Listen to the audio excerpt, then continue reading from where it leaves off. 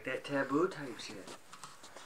Oh, yeah, I like that shit. Dudes want to be fucking chicks and shit. Thailand, dude. You can get fucking pussy on the regular.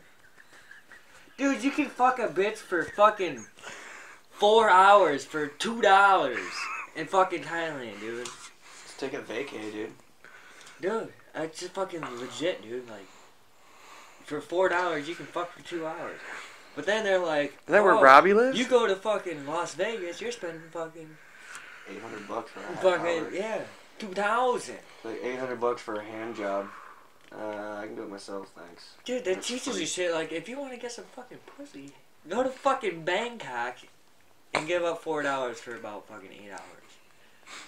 Okay, wait, it was 4 hours for $2, and it was 2 hours for $4. No, it's fucking. What I'm saying is so ridiculous. You get right. If you got $10, you're fucking good all day, dude. You're fucking For one bitch.